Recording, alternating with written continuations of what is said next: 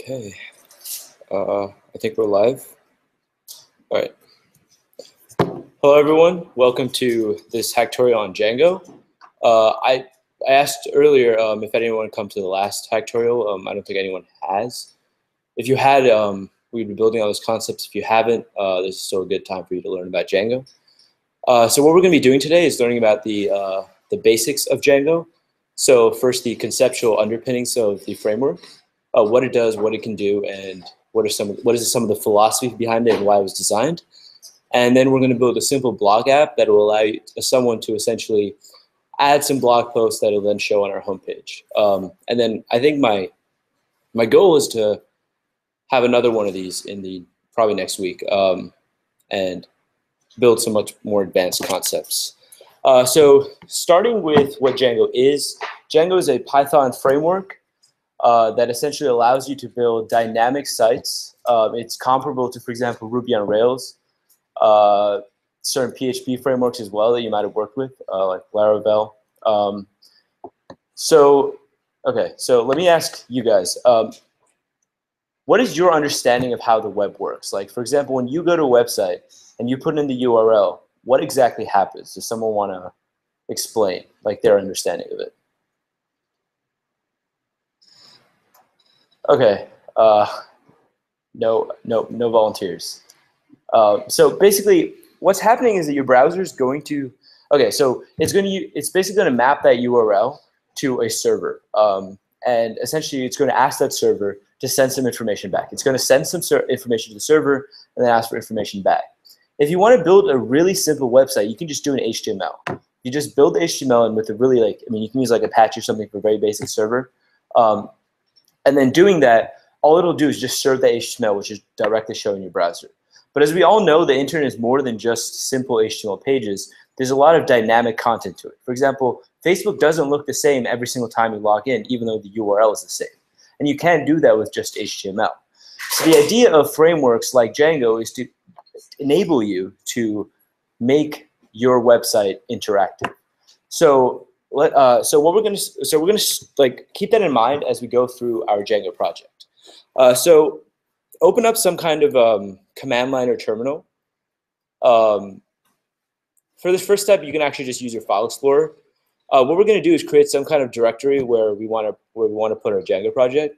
I've put it in documents/projects. As you can see, that's where I keep all of my various code things, projects.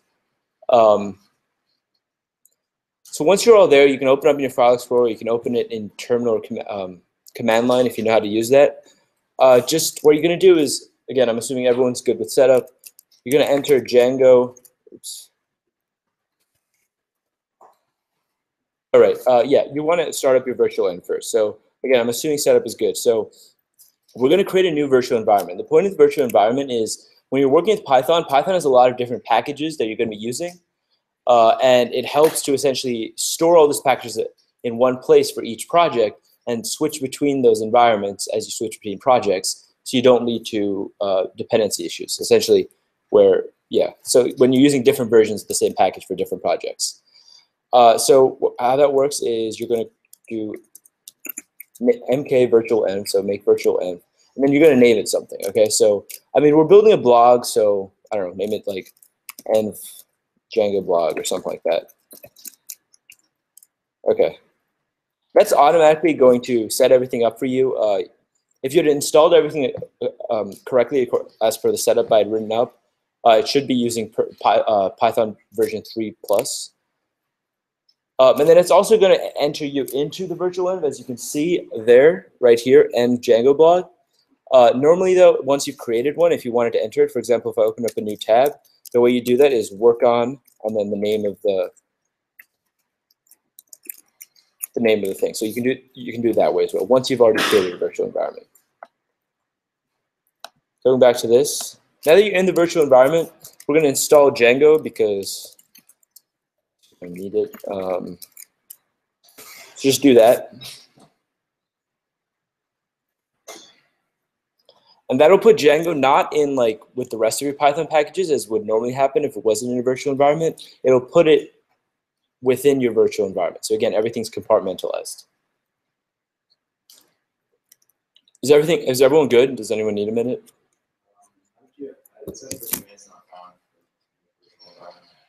So did you set up the did you set it up as I'd written up in the GitHub gist that I put on the page? If you go to the Facebook invite page, I think it's like the second or third post I'd made there. I'd written up just list of instructions. So make sure you go through that. Yeah. Sorry, changing what? Yeah. So suppose you had just opened up a new terminal tab and you already had a virtual environment, but you weren't working on it. You can just write work on and then the name of it. Yeah. Yeah. And you can create as many as you want. Like if you want to see, like these are all the ones I have used in the past. Okay. So if you need help with that, try going through that gist. I'm assuming you haven't seen that yet. And I'll try to help you soon. Just give me a minute. I want to set this up first though. Okay, so everyone installed Django otherwise though, right? Other than, yeah, he just came in. Yeah. Okay, so what we're gonna do is we're gonna create our first Django project. So you want to do Django admin.py, create project, and we're gonna do like name the project whatever you want. You can. I'm just gonna call it Django blog.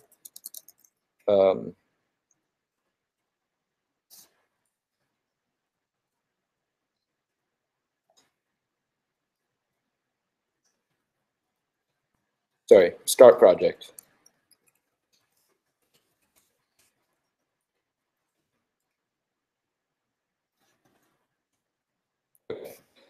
So if we go into that directory, it should create a directory for you now called Django blog or whatever you called it. Let's go into that. You can use CD or you can just double click if you're using the. Yes. So Django inside the virtual. Yeah.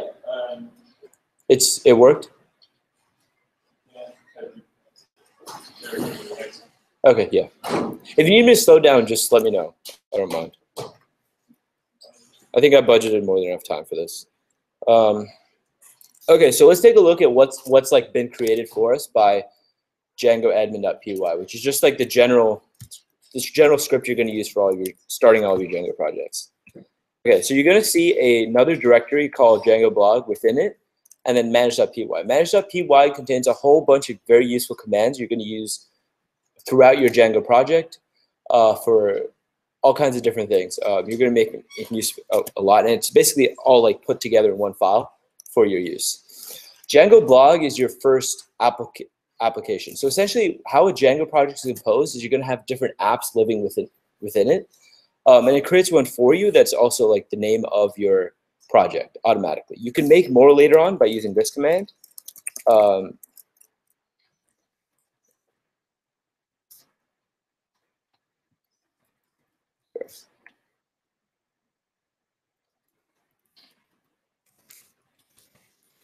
And then the name of the thing, but we're not going to do that just yet.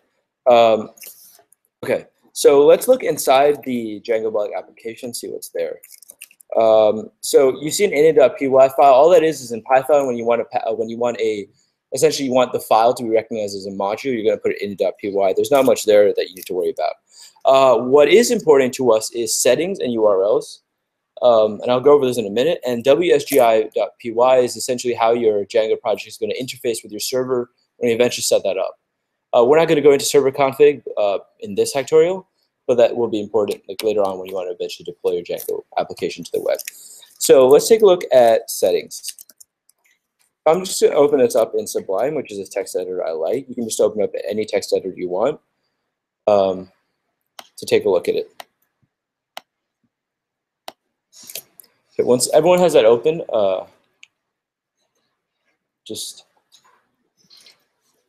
I'll give you a few minutes just to do that. I want to help him out.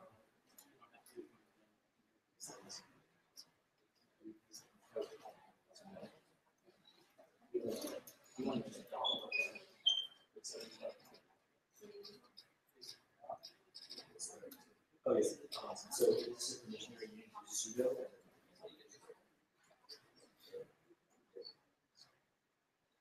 The first thing is you use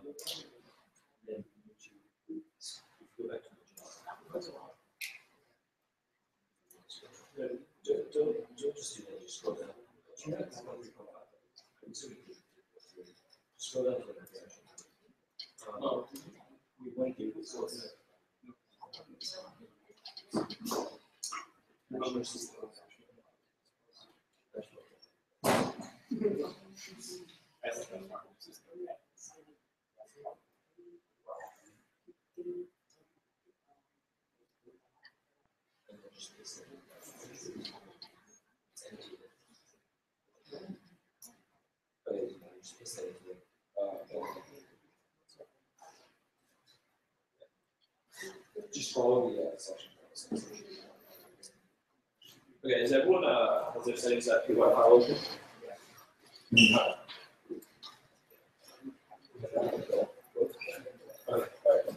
So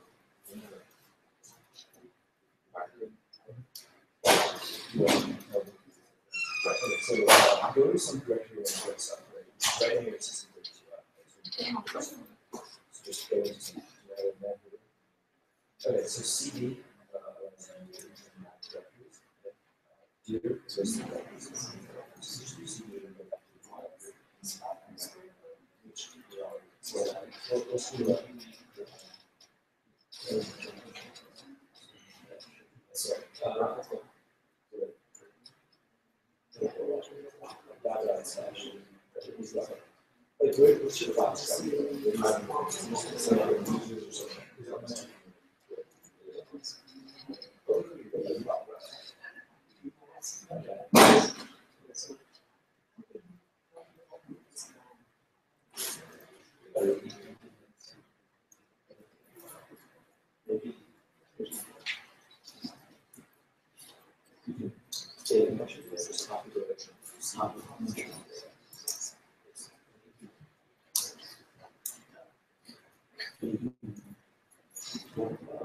you're there now, so you can just do it with your code, which is Django dash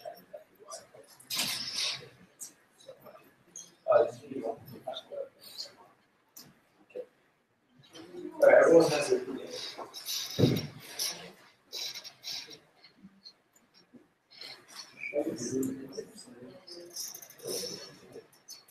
oh, you don't, yeah, exit out. Yeah, you can just write it. Yeah, it is good.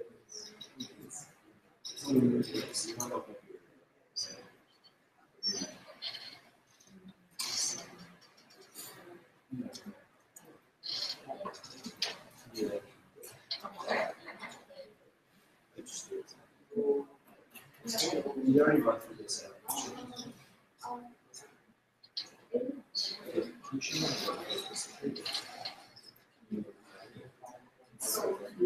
Yeah, get the URL for the attention. Just try to go this one.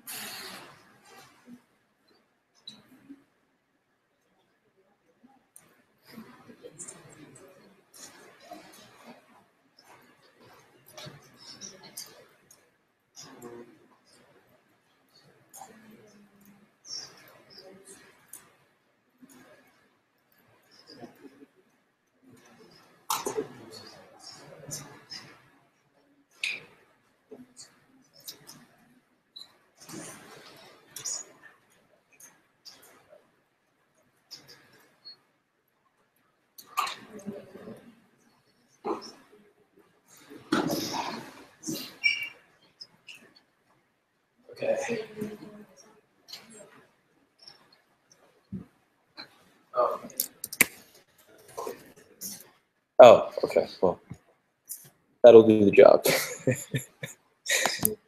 Yeah. Uh-huh.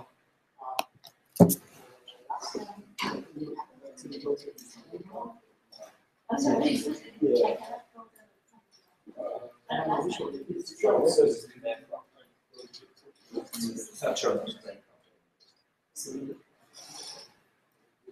And try to zoom in. Yeah. Here, do you want to set up? Go to the Facebook page. It's quite a link to the section. Oh, okay. Okay. We're back. Okay.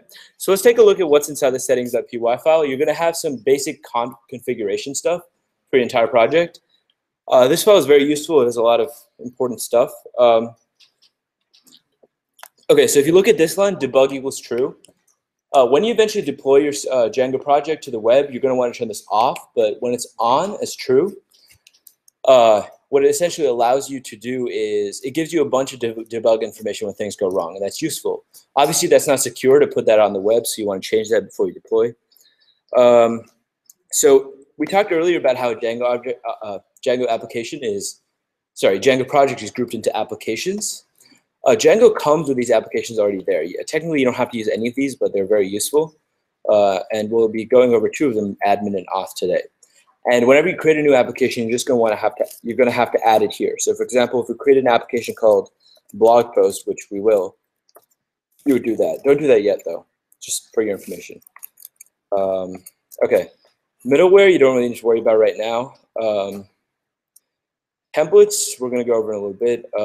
So databases. I had you guys install SQLite 3, unless it was already pre-installed in your system, which it is for a lot of computers. So this basically is the database you're going to be working with, because obviously one of the great things about websites is they have data persistence, which means that you can store stuff and you can come back and it won't have disappeared, right? And that doesn't necessarily happen if you just run a Python program. That stuff doesn't, like once a Python program ends, obviously the data doesn't persist. So you're going to need a database for that. Yeah, so time zone. Let's change that to, actually, you know what, just leave it as UTC. It's fine. UTC is universal something. What's it? It is, well, no, because the difference is London time does have daylight savings, whereas UTC doesn't. Yeah. Anyway, you can just leave that as that for now. You can change it later, but that depends on your specific, like the specific needs of your project. So we're going to leave that alone for now. Okay. Oh yeah. So there's, remember how we talked about how a website is going to have dynamic pages? For example, when you go to Facebook, it's going to load different stuff each time. That's dynamic. But there's also static stuff, and a lot of static stuff is stuff that's not HTML. It's CSS, for example. It's images. Those things don't really change. You can technically use Django to make those things dynamic, but 95% of the time there's no need for that. So there's different ways of serving static content, and that's largely outside the realm of Django. But when we're just working on our own computers, Django is a very lightweight way of us serving those static files. So there's 2 things you have to set in order for that to work. First is your static URL, and that's in your browser where those static files are going to show up. So set it to static like this, /static/. And the idea is that all your static files will be served from that URL. The other thing you need to do is add a static root. Well, actually, okay, hold on.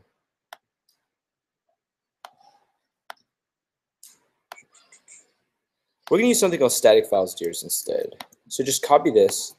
The idea here is static files dirs is a list of directories within your file structure that the Django project will look for static files in. So what this is saying is OS is just a Python module that's a basic part of the Python language. And it's basically joining base dir, which is a variable we defined earlier, as the directory in which your Django blog is. And we're appending that with static here.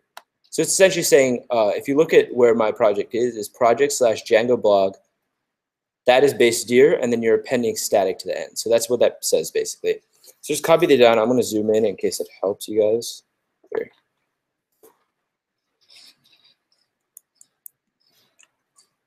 And say you want multiple directories where you want to put static files, you can change that. So this stuff is only for your local server. Later on, I mean, when you're actually in the wild, so to speak, you're not going to want to serve static files like this most of the time.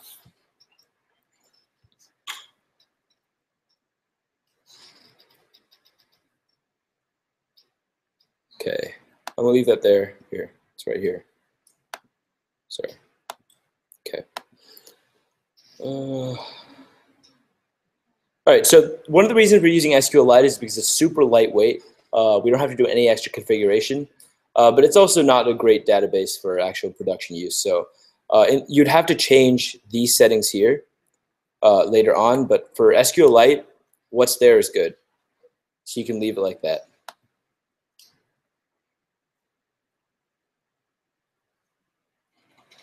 Okay. All right, so we're going to start working on actually showing something. So the first command you want to run is go back into the root directory where your manage.py file is. So that's here, the top. And you're going to run Python manage.py migrates. Everyone on the same page? And then you're going to hit enter.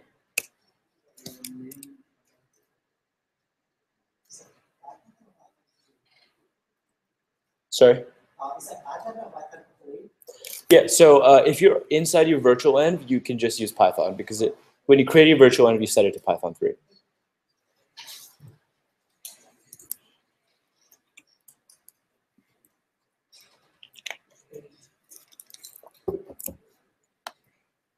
So what that's basically doing is for each of the applications that are inside this, this list right here, it's going to essentially create the tables in the database. For those of you who are familiar with SQL and so on, this will make a little more sense to you. It's essentially creating the tables in the database for those applications. That'll make a little more sense when we write our own application with its models and so on.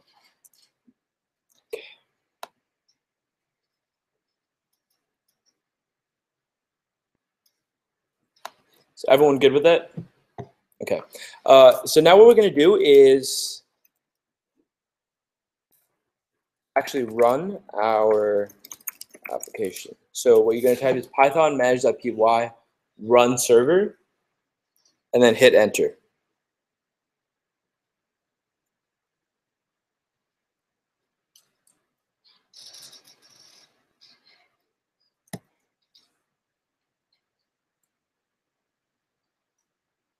Should give you something like this. Oh, right. Should give you that. Let's just give that for me because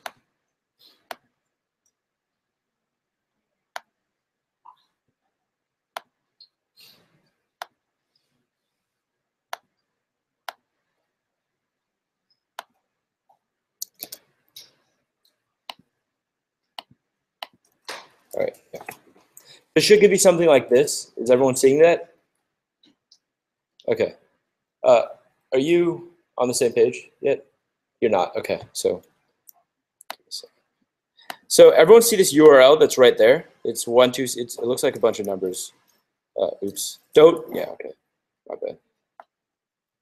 Copy that. Control Shift C if you're on a Linux, and paste it. Paste it into your browser. Just go to any browser and paste it. Should see this. Congratulations. Get your first Django page.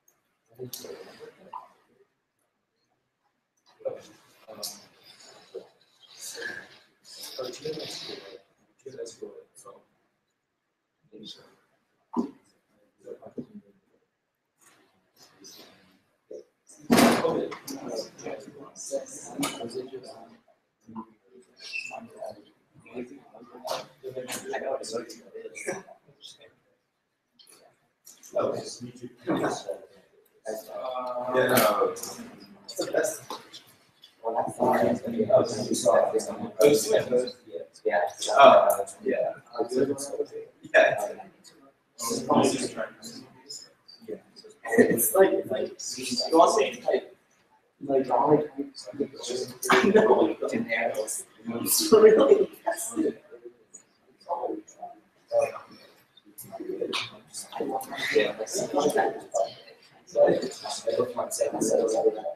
yeah, no, this is below yeah. And then thanks.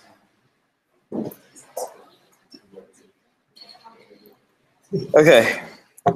So this just basically says your Django server is, your local server is working. So Django essentially includes a very lightweight server for testing things out on your computer. You're not going to be using this server when you actually deploy because it's not secure. It's certainly not fast. Okay.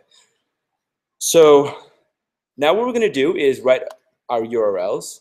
And so what this basically does is tell Django, when someone puts in a URL, where do I go, where do I look, and what do I return?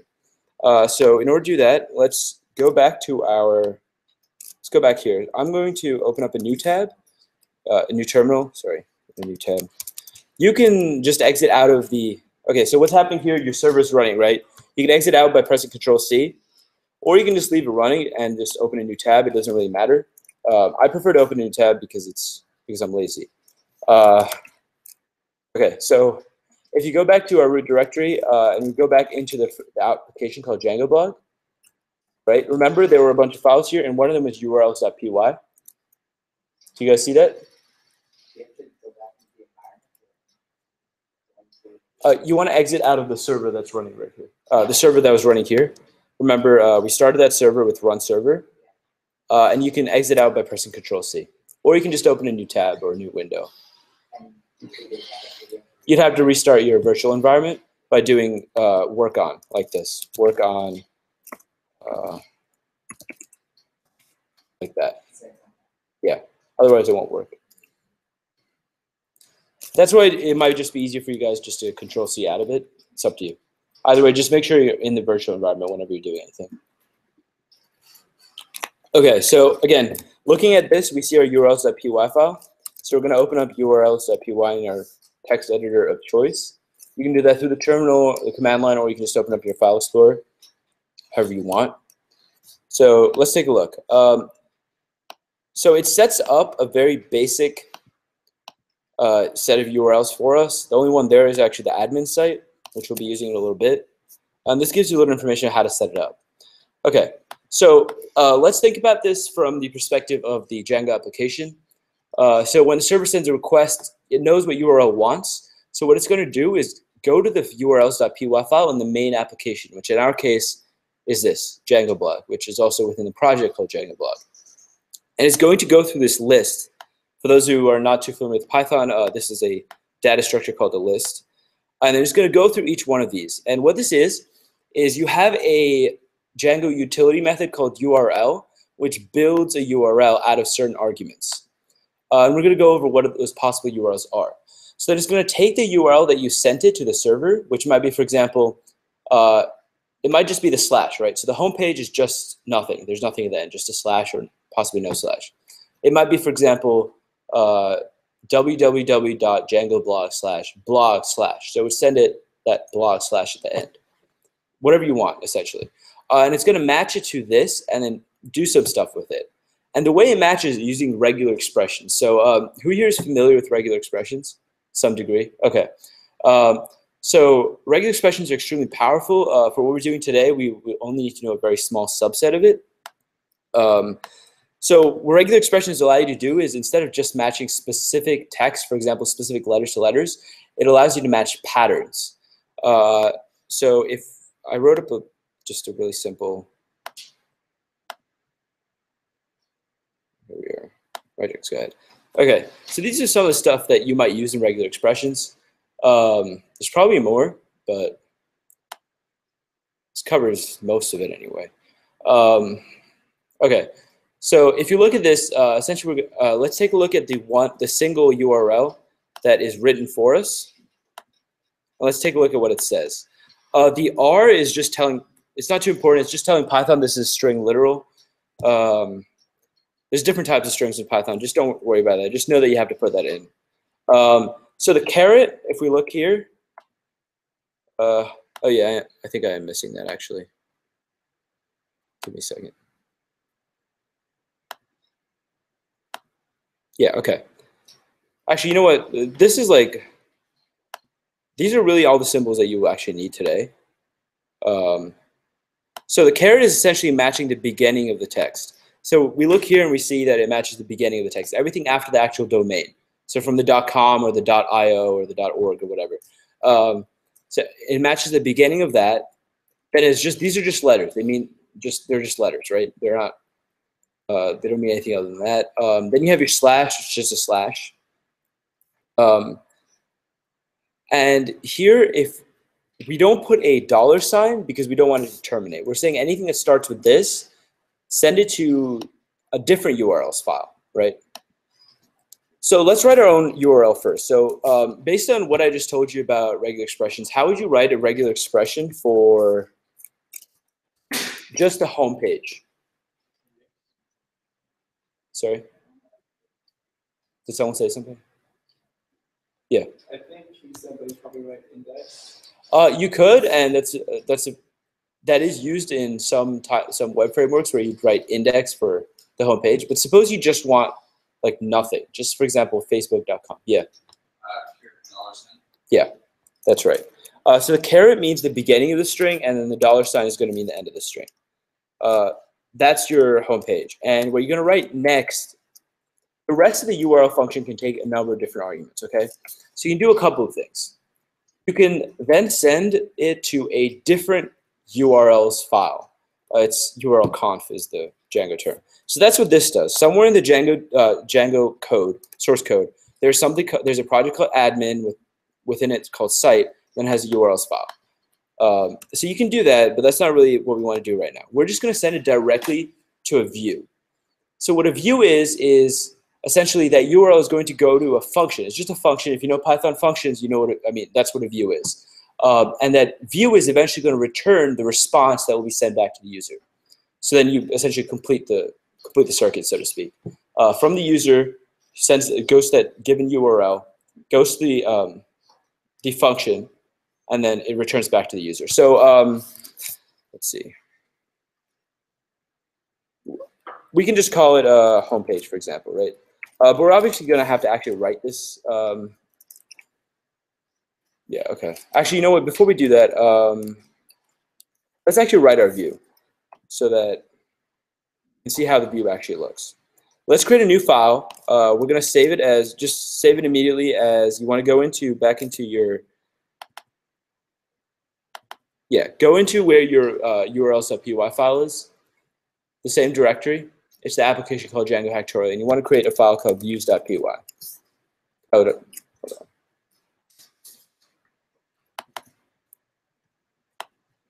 Oh, there already is a views.py file. It's probably, hold on. My bad. That's a different project. Okay, yeah. Create a new.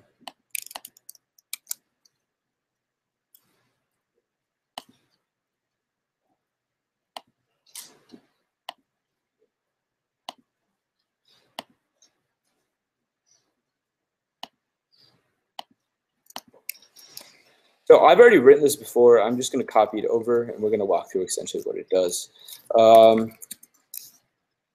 going to put this in Django blog, views.py. Okay. Okay, so this is going to be our views.py file. Let's get rid of this for a second. And I'm going to comment this out. Delete this. Yeah, we can delete this too. All right, here's a really skeletal views.py file. And essentially, in your views.py file, you're going to have various functions that take a request object. And there's a class in the Django framework that's called an HTTP response. And that's essentially what's going to happen is you're going to get fed a request object that contains various types of metadata about the request that was sent to your server. And then you're eventually going to need to return an object of type HTTP response. So the easiest way of creating one is just to put a string inside it. So let's try that. We're just going to create a basically hello world app, right? So if you put hello world inside of your HTTP response,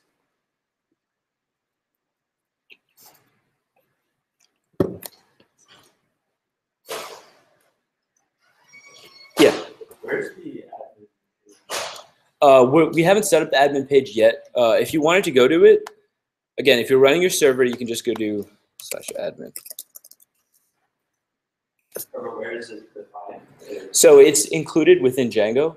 One of the great things about Django is that it has a batteries included philosophy, which means it comes with a lot of essentially tools that in other frameworks you'd have to build out yourself. One of the reasons it specifically includes admin is because Django was originally designed actually for newspapers. That's where it took off. So this is very convenient for people who essentially write newspaper websites to easily add articles and so on. That's something you get.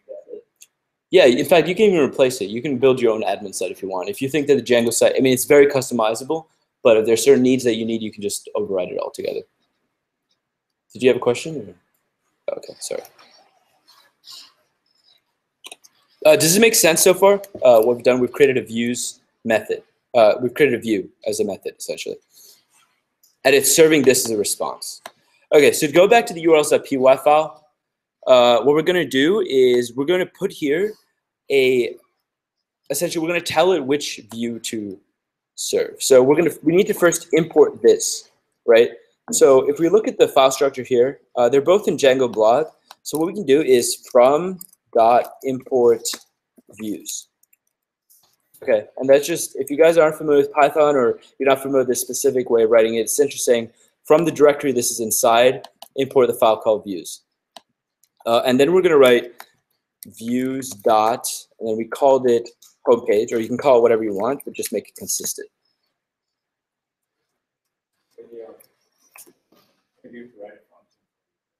Sorry? So the actual function we wrote in views.py, which is sitting in the same directory as urls.py. We wrote it inside the file called views.py, and then we named the function homepage, and then we're just saying that's where that is to this. Does that make sense? Yeah. Yeah, so it does not recognize it explicitly. I had to specifically tell it where it is by importing it, right? So you can put it anywhere you want. You just have to write the import statement accordingly. Yeah, essentially. So,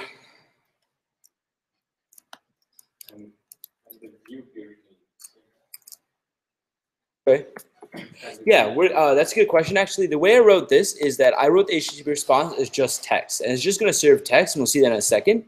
But later on, we're going to build on top of this. This is just a very basic way of doing it.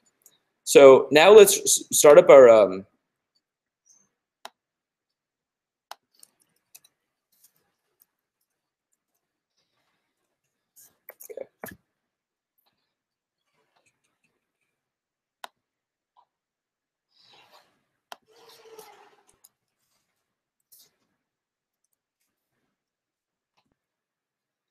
Okay, start up your server again using the same thing. If you never exit out of it, which I didn't, you don't need to start again. But again, just as a reminder, the command is python manage.py run server. And then you want to go back to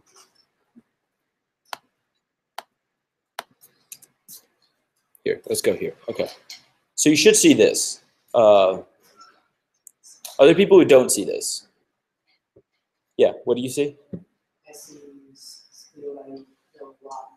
by the one that the first time to see that by the worker isolation on that form. Did everyone else see that though?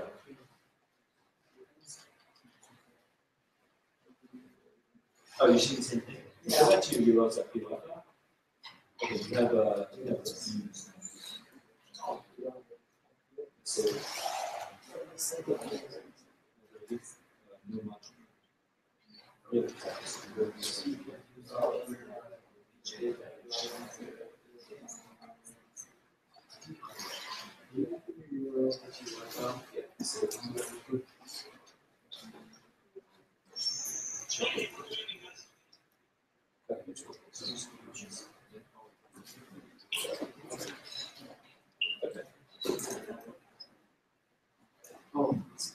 For those who are using Chrome, you can actually check the source code. Like you can actually check what the website is. If you can view the source. So I mean, the server is automatically just putting some HTML around it for you. Is everyone good with that? Or yeah. Make sure that your URL files.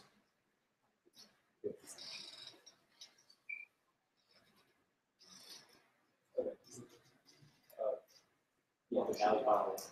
Yeah. There's another issue though. Actually,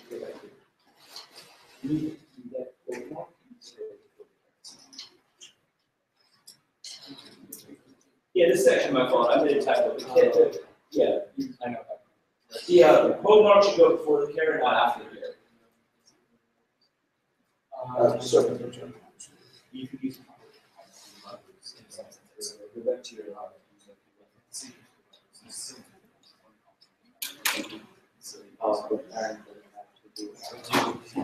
just check for typos. Like everything I do.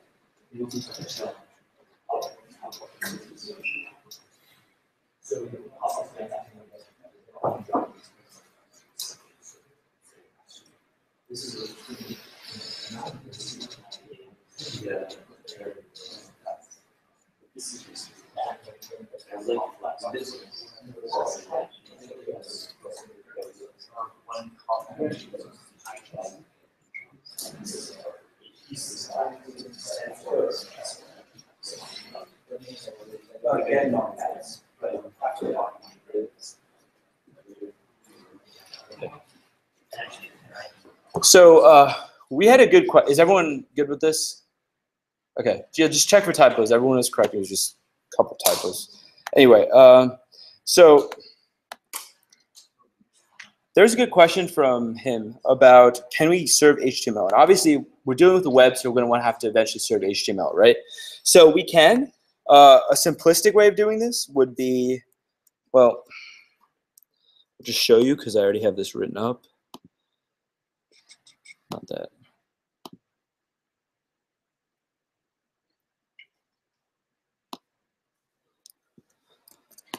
You can literally just put HTML here, right? So how about we try that? Just copy that.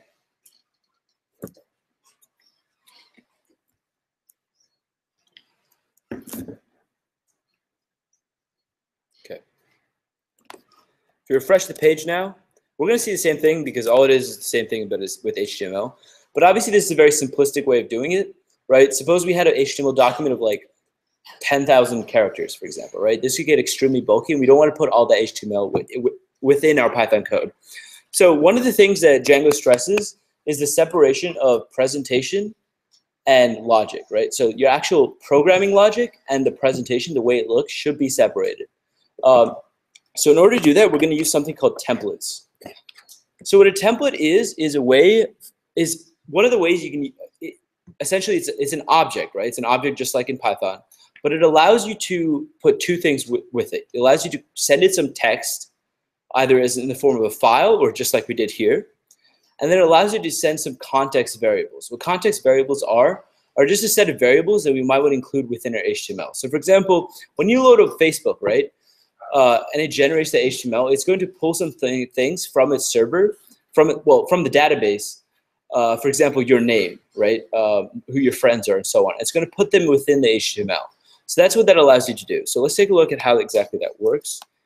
Well, in order to do that, we first want to actually build out, like, we want to put something inside our database, right? So we have something dynamic to actually put inside our templates. So let's leave this alone for a minute.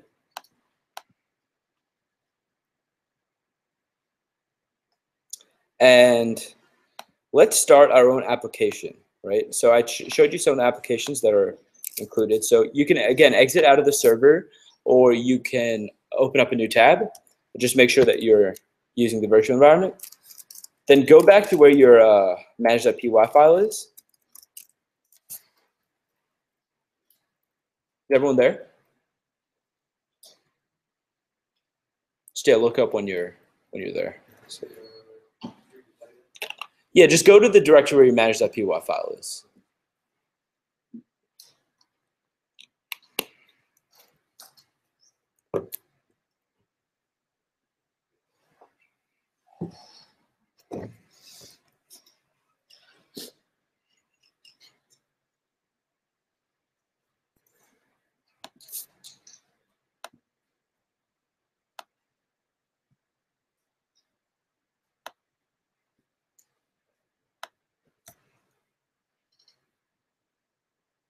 Does anyone need help, or is everyone there? Okay, all right, I'm gonna move on. Just raise your hand if you, okay, I'm moving on. So now that we're there, we're gonna create a new application. And how you do that is, again, python.manage.py.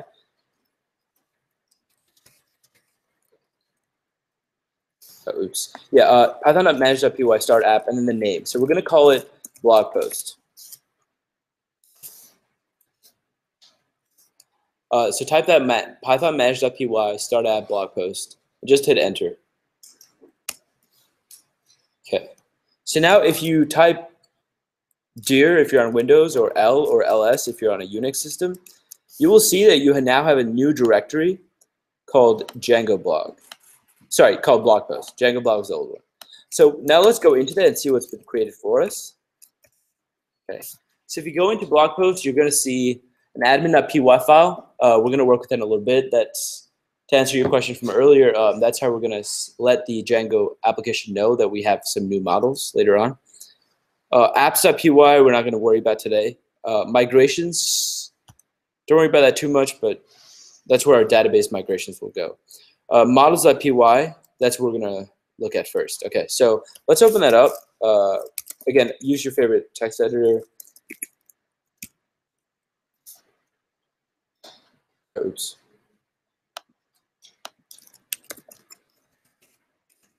Okay, so you should see this kind of file. It's just an empty models.py file. Does everyone see this?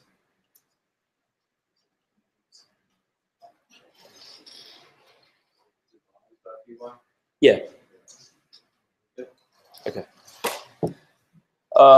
So I was planning on using the whiteboard, but it's kind of blocked anyway, so I'm just going to speak, I guess, and hopefully you guys will get an idea of what I'm saying without visuals. So the idea of Django, it's built around this philosophy called model view controller. Actually, you know what? Let me pull up a...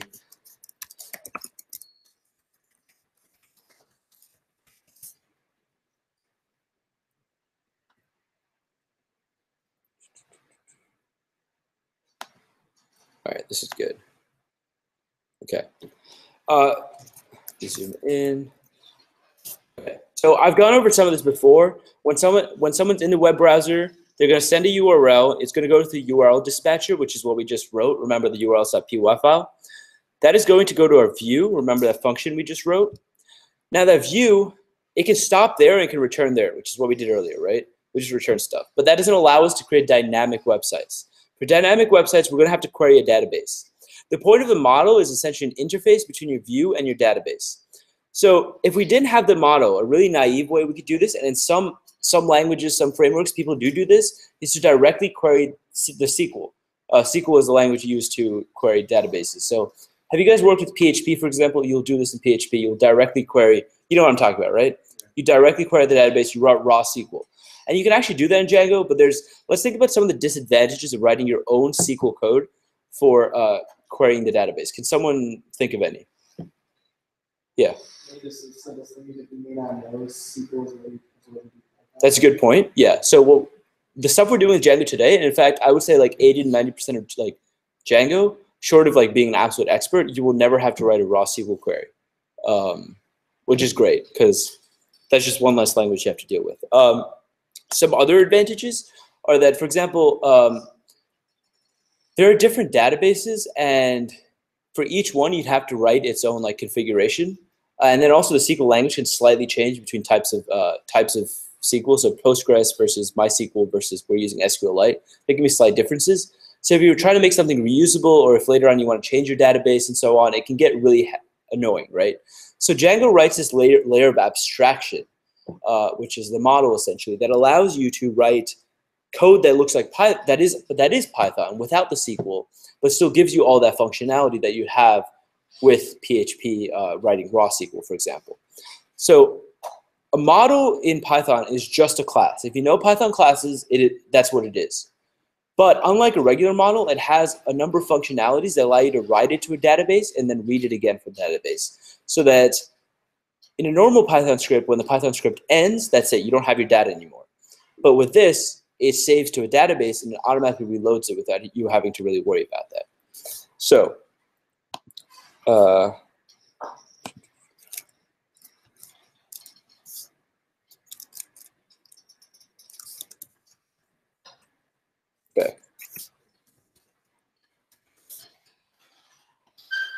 I'm just setting this up. You guys don't have to copy this just yet. You know this stuff.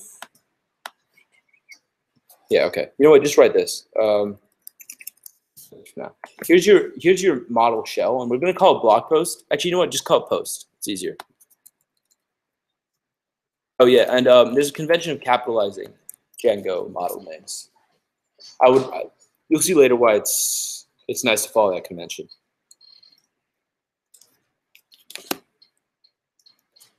Okay, so remember we're building a blog, and this model is supposed to represent a post, as the name implies, right? So a single blog post. So think about the things that, like, on the blogs that you read or might have read or heard of. What are some of the things that are associated with? What is some of the data that is associated with a blog post? Any ideas? Yeah. Sure. Yeah. Okay, yeah. So I'm thinking of like core functionality. Comments are nice, but they're not essential for a blog post, right? In fact, many blogs don't have them. But a title is pretty important, right? Yeah, so any others? Yeah. Sorry? Yeah, okay. So a timestamp is important because you want to know when the blog post was written. Anything else? Yeah, the actual content, right? So the text. So those are three fields we can start out with. Simply. So when you're writing an actual, for those of you who are familiar with Python, which I think is most of the room, don't think of it as Django. Suppose you're just writing a class. How would you store a title? As a string, right? You just store it as a string, right? The problem is there's no data persistence there. So what Django has created for us is this file called models that defines a whole bunch of different models with a capital M. That's what you see here. So what's happening here, for those of you who don't know Python, the class post is inheriting from models.model. That's what that's saying. So within the models file, there's also a bunch of model fields. And model fields are ways of defining data so they interface with the database. So again, for those of you who know SQL, who know databases, there's different types of data that can live in a database. And this essentially provides a layer of abstraction for you to connect the two. So let's start with the title, right?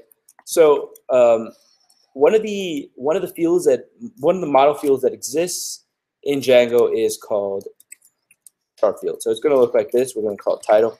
By the way, Sublime, it allows you to do those kinds of shortcuts that I just did. If you're using some other editor, you're just going to have to write it out. Title equals to models.char field, and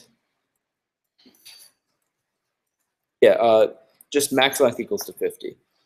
What this is saying is, again, for those of you, do you know SQL? Yeah, so this would basically translate to like a varchar. And then how would you set the, I'm not sure, how would you set length in SQL?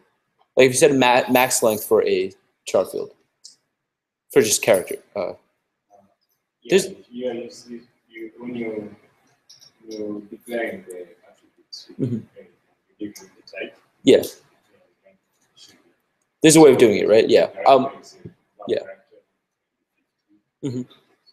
Yeah. So the way of doing it in SQL and sorry. This is something you're doing with. Yeah. But this is essentially written in Python rather than SQL. And it's going to do all of that for you behind the scenes without you having to worry about that. Does everything I've said so far make sense? Because I know there's a lot to take in. If you guys have any questions, there's no questions here. Okay. Yeah, if you guys have any questions or need any help, I'm going to take a 5-minute break right now before we proceed. Does anyone need help with anything we've done so far? Any questions? No? Everyone's up to speed? Okay. Then I'll just continue.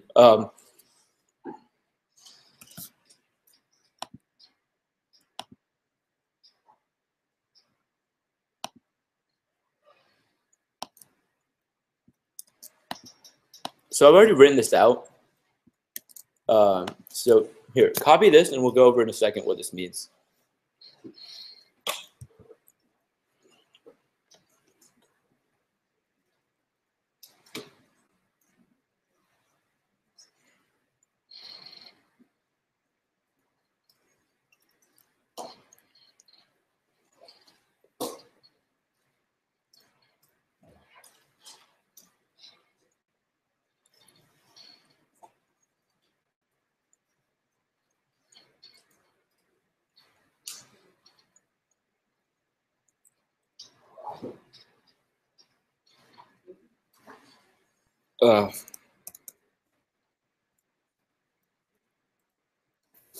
Hopefully that'll make it easier to read.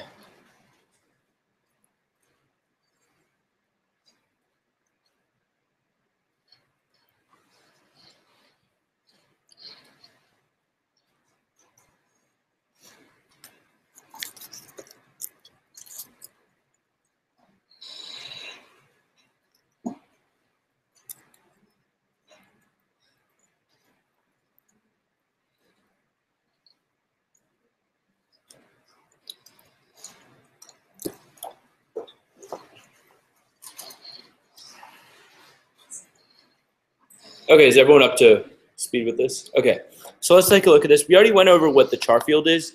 Essentially, it's a way of storing characters. So within any model field, we can pass it various arguments, and the arguments are both, there's certain arguments that you can apply to any model field. There's other arguments that you can only apply to specific model fields. One of them that you can apply to all of them is unique equals true, and that means for any given model object, this has to be unique, right? So you can't have 2 blog posts with the same title. Does that seem to make sense, right? So basically, we're saying we don't want blog posts with more than one title, like with the same title.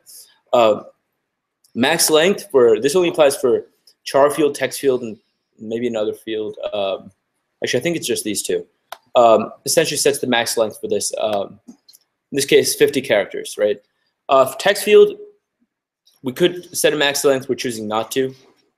There is an actual limit, I think, set by the database. You probably won't hit it anyway, so don't worry about it.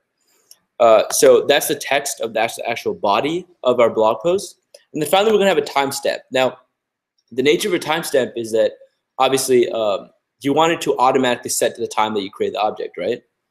And we could, in our code, automatically do that every single time. Okay, timestamp equals to datetime.now, which is how you'd write it in Python. But obviously, that's a lot of overhead. So what we're going to do instead is set this attribute called auto now to true. And this only applies to there's a couple of different model fields that relate to date and time.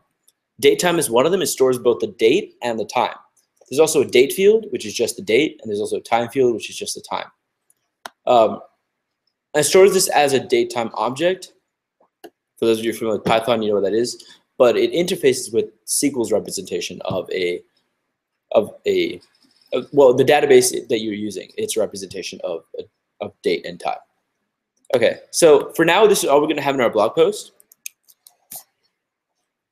Any questions on this stuff so far? Yeah. So usually Usually in the database you have a primary ID and stuff like that.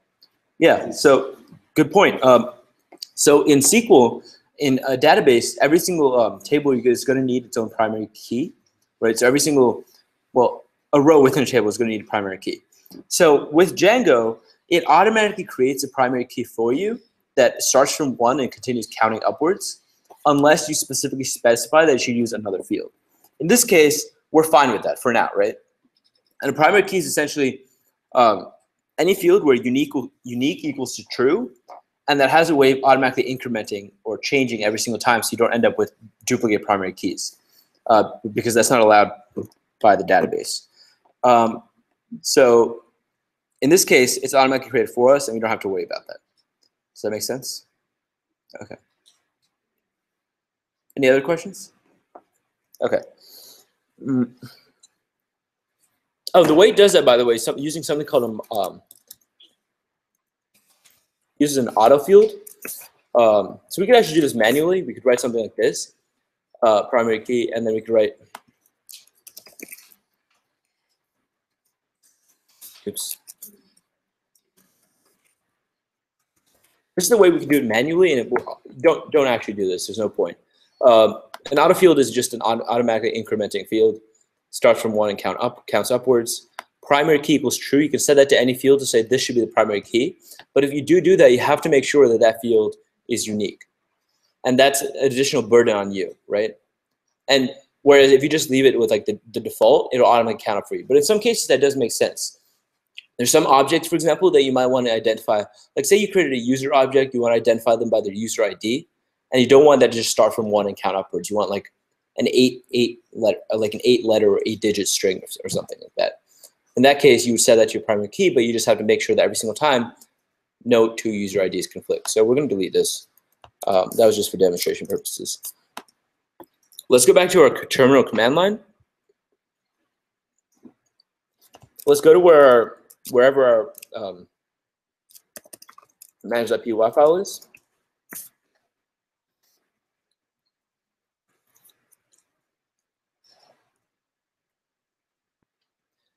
Now, whenever you create a new model, you're going to need to change the database schema, right? So you're going to need to change what's in the database. You're going to create new tables and so on and so forth. Now, back in the day, this used to be actually rather difficult in Django. There's quite a bit of overhead, but they've optimized it quite a bit. So all you have to really do is Python manage.py. First, make migrations. So remember earlier we just did migrate? That works on the first time you start up a project. But now you're going to need to make migrations. Hold on. It says no changes detected because remember how I said when we were talking about the settings.py file, you need to add, every single time you create a new app, you need to add the name of the app to installed app. So I did that here. This is a different, so you need to do the same. That's for a different project though. So give me a second. Yeah, okay, so go to your settings.py file, find installed apps, and at the end, add the name of the application we just created, which I called a blog post, maybe called something else.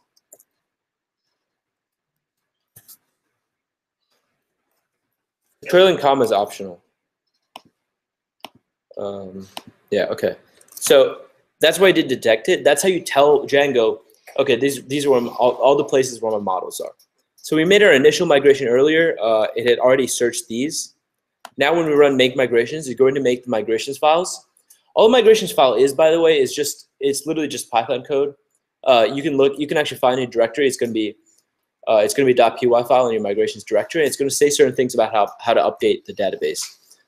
For I'd say like the majority of like common use cases, you won't ever have to edit your own migrations files.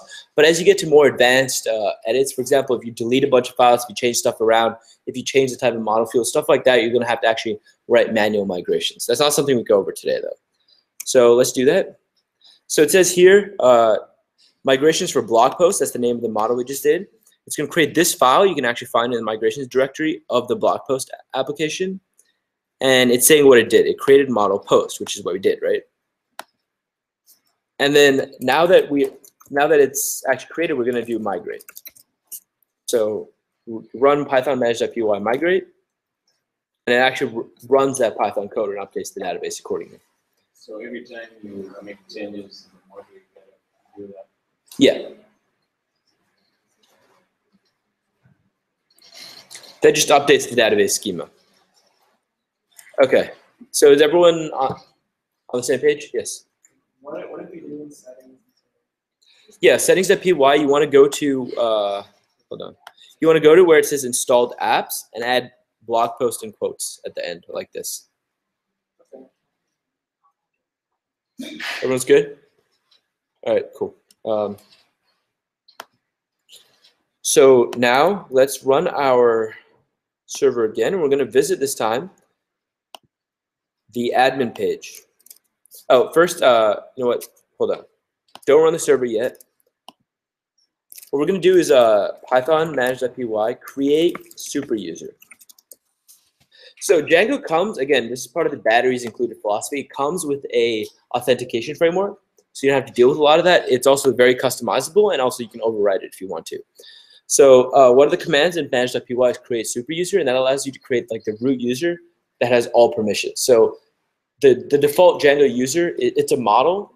They've just written it themselves. And it comes with a set of permissions, things that it can and can't do. When you create a super user, as the name implies, it has all permissions. So let's do that. When you run that, it's going to ask you for a username. Just enter something. Just remember it. It's going to ask you for an email address. Again, these are all fields that are like when the people who wrote Django, they wrote a model called user, and then they added fields for a username, for an email address, and so on. Those are all things that you can do yourself if you don't think their authentication framework is adequate.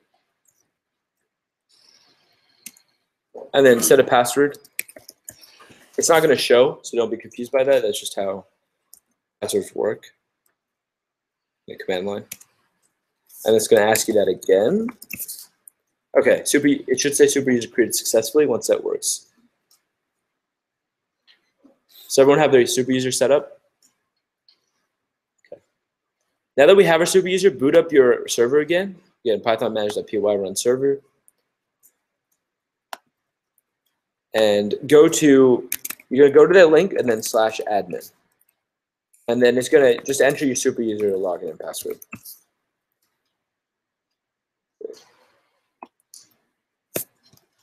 So when you go to that, you'll see how your admin site is organized is you're going to have these blue sections that are the name of the application. So they've called their default, it's called auth, by the way. That's just the name of the Django module, but they've given an English name, authentication authorization. You can do the same for your own Django models. You'll see that it has groups and users. What you'll also see is that you don't have your own post that we just wrote there. That's because you have to let it know that we created it and register it with the admin site. And the way we're going to do that is if we go again into our blog post directory, you're going to see a file called admin.py. And let's open that up.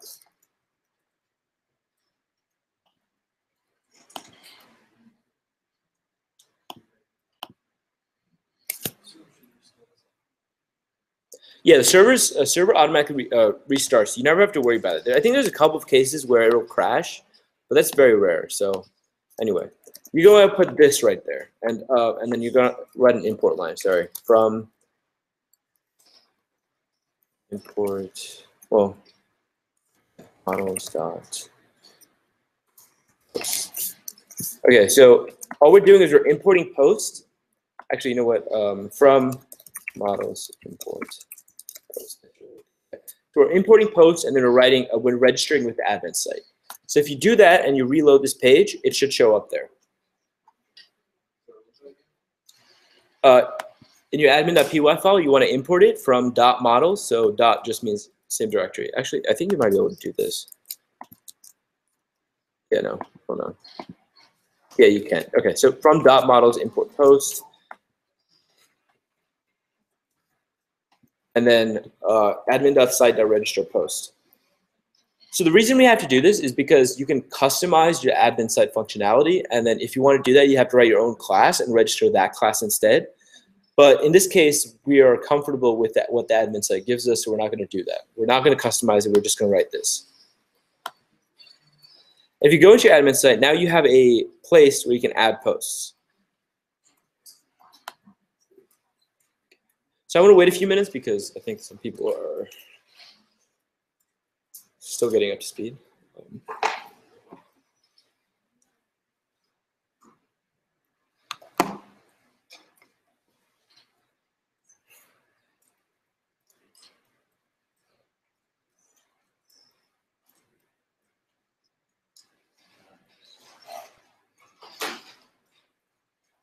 Are you guys there?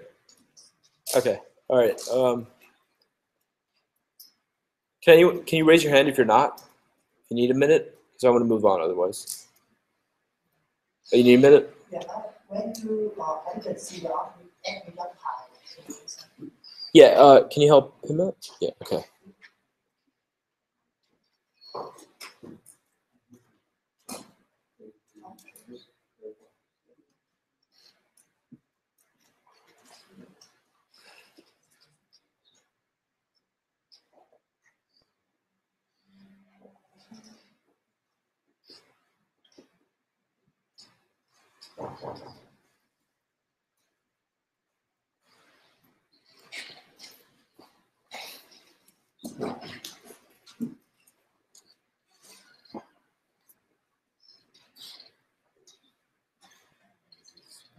Sorry. Oh, we finished at 8:30. Yeah. Do you need to go or? Okay. All right. Okay. All right, guys. I'm going to continue. So let's add a post. If we click Add Post, this will come up. You'll notice that the date and the time is not actually there because we set it to auto now equals true. So it's obviously not going to show up there, right? Because it's automatically set to the time that we click save. So let's create title whatever you want. My first post. I'm going to write hello world. I'm going to save it. You'll see it was saved successfully and you'll see it there. You notice right now the title it shows here is just post object. We can customize that, but we're not going to do that right now.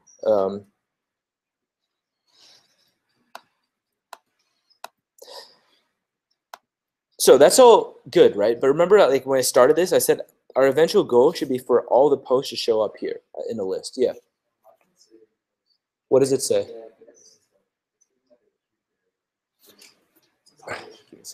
It's my guess is probably you didn't run your migration properly for whatever reason. Does anyone else have an issue? Both of you?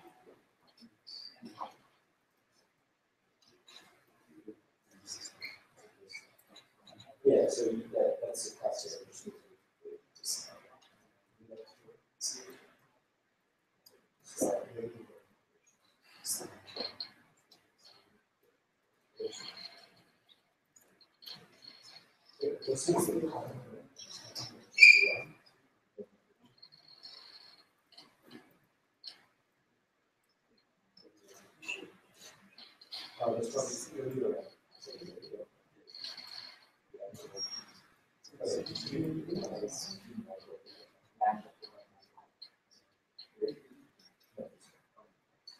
Guys, after you do the create migrations, you just run another command, Python command migrate. You got that? Yeah. It's working like that. Because create migrations just creates the Python files that describe migrations. The migrate design actually works.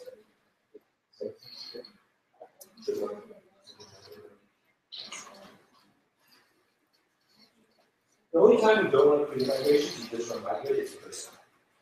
After that, you can run the two together.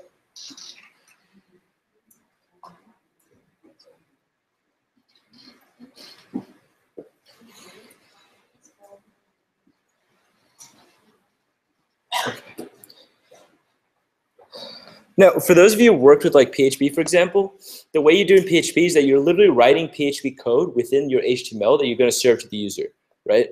So remember how I said earlier that Django said, like one of the core aspects of Django philosophy is that you separate your business logic or your code from your presentation logic, so what the user sees, right? So to that, but at the same time, obviously you're going to want to put certain things from Python, like from your database and so on, into the HTML. So the way we're going to use that, the way we're going to do that is using Django's template language. It's a very robust framework that essentially allows a very small set, small but powerful set of commands that allow you to do things like as you would in code, but without actual Python. So I'll show you what that means in just a second.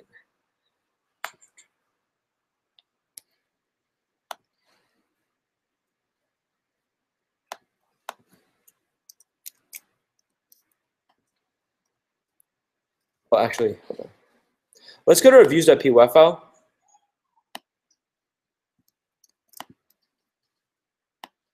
Remember we wrote earlier, you're going to paste, well, you're going to copy, you're going to write over it. This is what you should have. Actually, give me a second.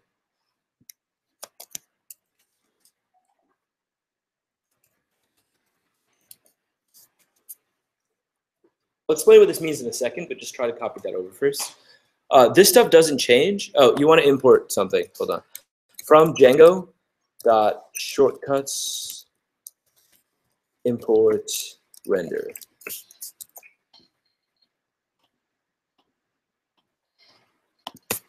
Okay.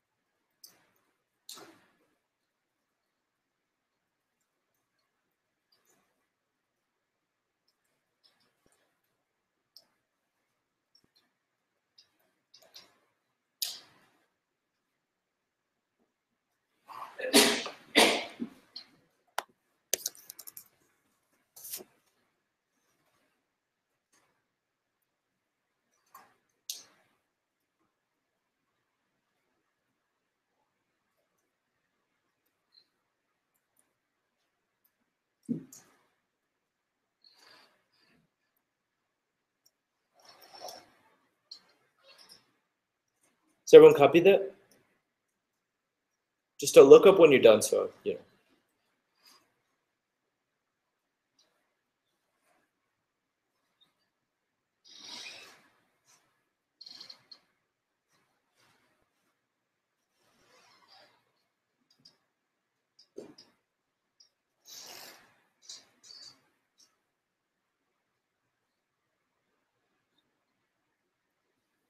Okay, it looks like most people have copied it, so I'm just going to go over what this says. Actually, you can delete this import now if you want to, or you can save it. It doesn't really matter because we're not using it anymore. Okay, so Django, because, again, batteries included, includes a whole bunch of shortcuts for common things in this Python file called Django. This right here, okay? It's a Python file, Django.shortcuts. Includes a bunch of functions that you are likely to use a lot. One of them is render. Render takes a number of arguments and returns an HTTP response object.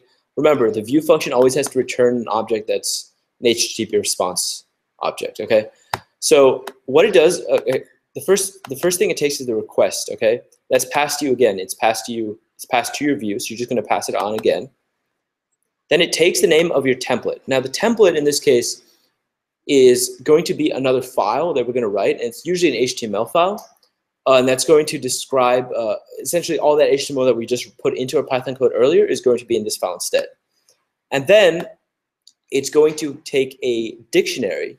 For those who are familiar with Python, this is a data structure called a dictionary.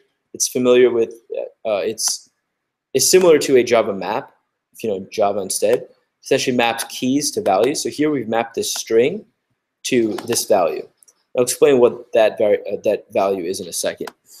So what this is essentially your context variables, and those are things that you can now insert into your template. And I'll show you what that means in a second once you see the template. But let's go over what post is. Now remember how I said that post? Remember we wrote a model called post, right? And it's a way of interfacing with our database. So say you wanted to get all the objects in the database that are posts. Well, Django has this very convenient tool. It's called the ORM, the Object Relational Model, and it essentially relates things in the database to your models. And the way, one way to do that is, okay, so when you just do post.objects, you get this essentially this object that you can do different things with. And so one of the things you can do is .all, and .all just returns all of them, essentially as a list. So when you do this, essentially this is saying get all of the posts in the database and store them as a Python list. That's what it's doing right here. And then you're passing that list on to your template via using the render function through this dictionary. Now, blog posts is how you're going to treat the variable name within the template. So let's create a new file that's going to actually be our template. That's just going to be HTML right now, but here.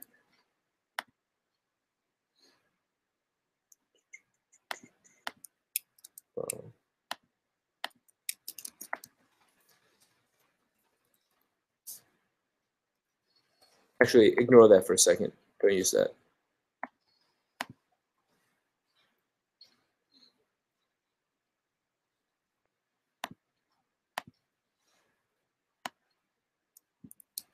Let's use this. Okay, let's save this. Copy this down. This is just a HTML shell. Is everyone here like more or less familiar with HTML? Yeah. Is anyone not? You're not? Okay. So what this is doing, HTML is are you familiar with XML at all? No. Okay. So essentially, HTML is written as tags. So this is a tag right here. This just says this document is HTML. You open the whole document with an HTML tag and you close it. A closing tag has this, like a backslash, and then an opening tag obviously doesn't. Your head is just describing some metadata about the document. For example, a title, that's what shows up. You know when you open a tab and it says in the tab what the website name is? That's what title is.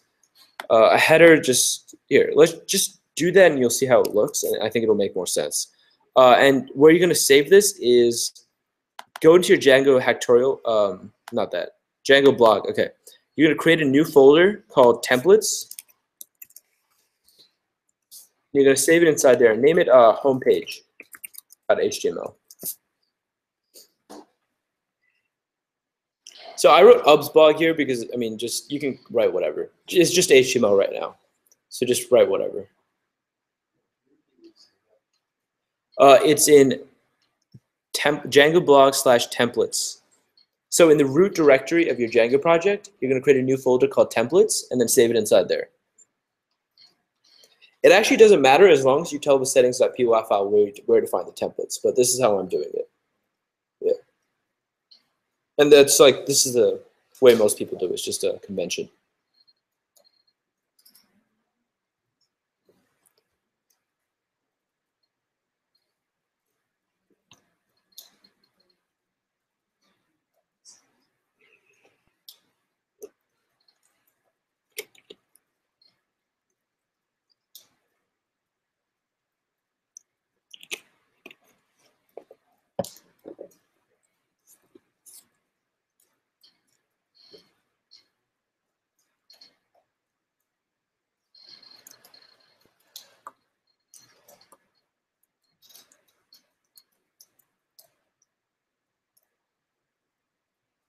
Directory is Django blog? Yeah, in your root directory essentially.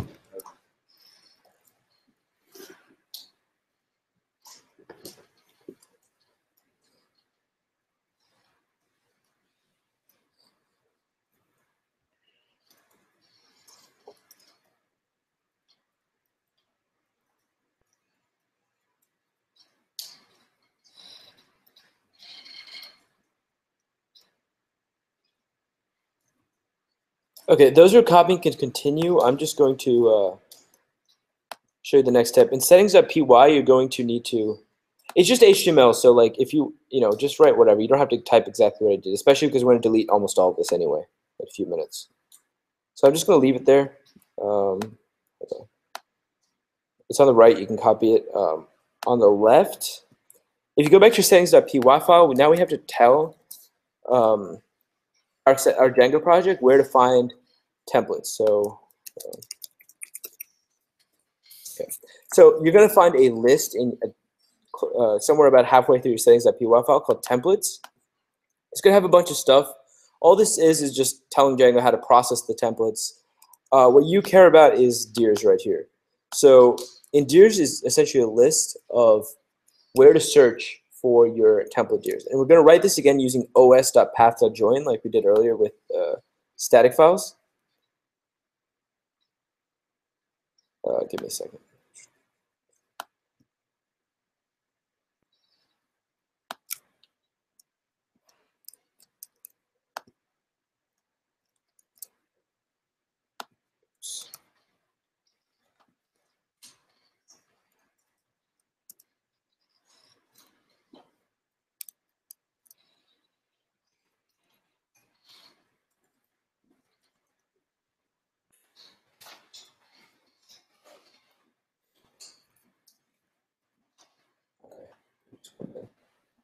Yeah, all right, here it is. Is everyone done with the HTML, by the way?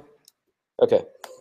So this is just going to tell where to search. So this is saying go to the base directory, the root directory, and join with templates. So it's going to search within templates of the root directory. So now let's try this out. We're going to open up run your server again and refresh the page. Oops. Give me a second. Oh yeah, go back to your views.py file. Post here, we didn't import it, so we need to do that again. Because we added the name of our application to apps in settings.py, we don't need to do it we don't need to import it by going up like 2 directories and then back down 1. Instead, what we can do is just write from we called it, hold on. Yeah, from our posts.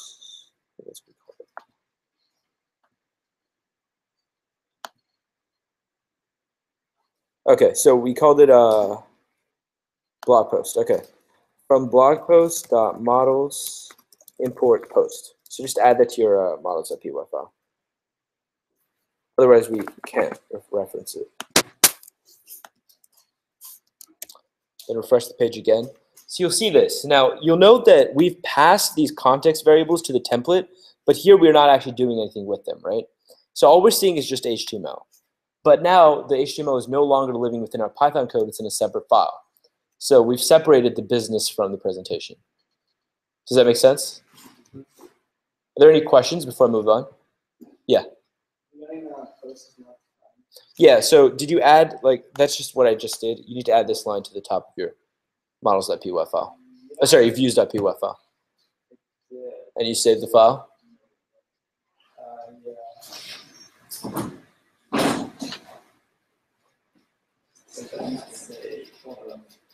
I didn't say it. To what? What do you need to see there? Oh, yeah. So that's the same thing as we did with static tiers, except you're going to do. The reason we're adding this is especially important for Windows people, because the way Windows does file extensions is completely different from the way Unix systems do it. So that's just for compatibility reasons. Because I am running Linux, I wouldn't need to do that if I only ever did Linux dev. But say I was working with a team of people and some of them were using Windows, I'd need that. But if you don't really care, you can just remove this last part.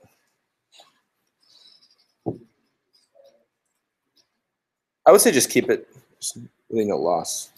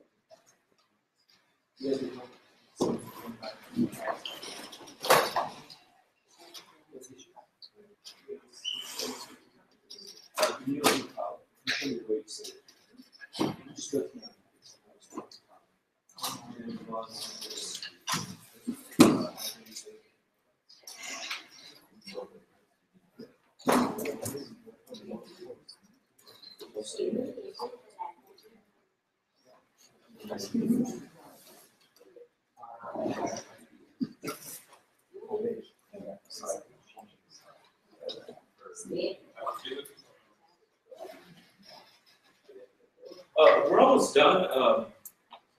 I just have you to go, but actually putting these context variables inside the template, that's probably kind of the meat of this. I'm going to do that now. So is everyone ready? So I can do that. It shouldn't take more than 5 minutes if you need to go. So everyone's good? Okay. All right. So the way we did this, obviously, we didn't actually use those context variables. So Django's template rendering engine is being sent this variable, but it's not actually doing anything because we didn't ask it to. So what we're going to do is actually make it do something with that. And, well,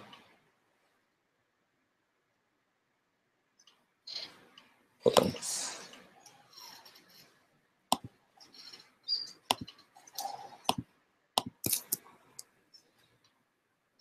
Yeah. So I've never replaced this.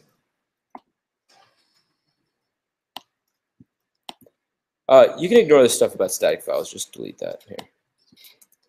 Okay, so just copy this. Most of the stuff is the same, but you'll note that here I've changed this. I've added this instead of what we had before. So just copy that, and I'll explain what that does in a second.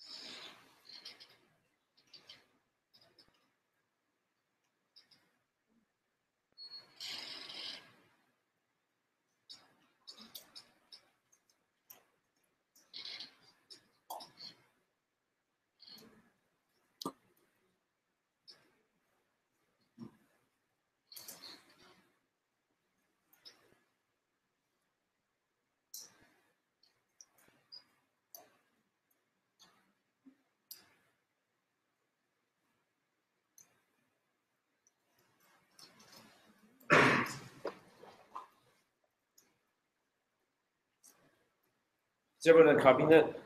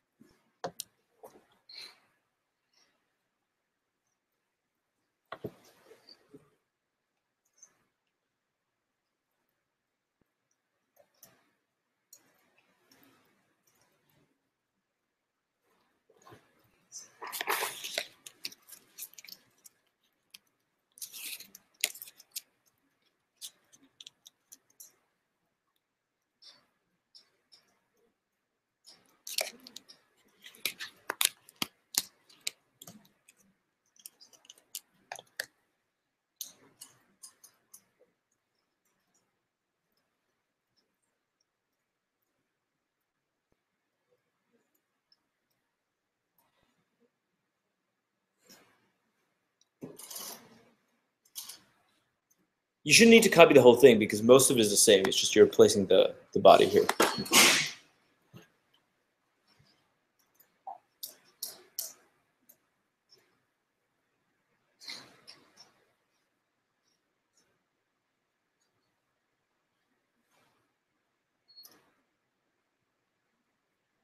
Is everyone good?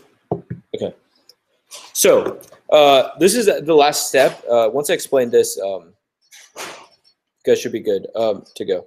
Anyway, so what is happening here is the Django template engine provides a number of different tags and tags to essentially allow you to do stuff in your HTML to generate dynamic HTML depending on what you feed it. So one of those things is a for loop. You guys are probably very familiar with for loops from other like programming languages. Obviously, this isn't a programming language; it's a templating language, but the syntax is similar. So whenever you're doing this, you have to open it with a bracket and a percent sign, and then close it with a percent sign and then a bracket. And then when you end the for loop, you're going to do the same thing. So, I mean, the syntax is pretty transparent. For post in blog posts. Now, blog posts, as you'll recall, was in our views.py file. In our views.py file, remember we passed it this variable called blog posts. And the value of that was this post, which is all of the posts in our database. So for each of those, it's going to, okay, so this is just HTML. There's nothing special there. Now, now this is for template tags, like for loops, and there's a whole bunch of template tags. You guys can look them up. in the Django documentation online. When you just do double braces, those are variables. So if you just want to do the variable, then you do double brace. So now you have post, so post.title and post.text. So if you have this, let's load up our page, and this is what it should look like.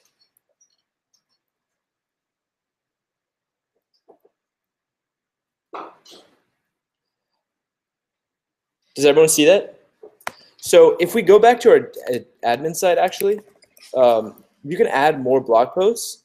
So let's try that. Let's add a new one. My second post.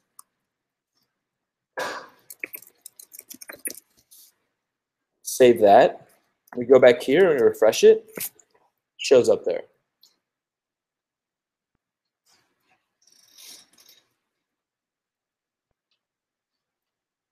Now the cool thing with it, I've only gone over basically just 2 things you can do with the Django template language, but there's a whole bunch you can do.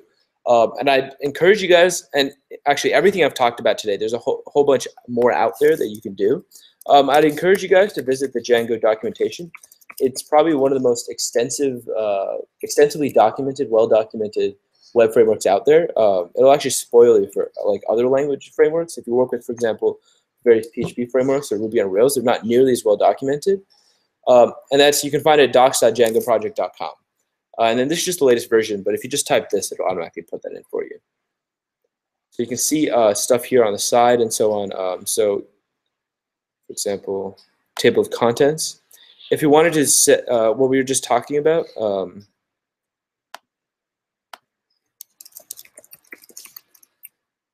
if you go to templates, you can see some stuff, other stuff they can do. So, for example, this is what we just talked about, variables,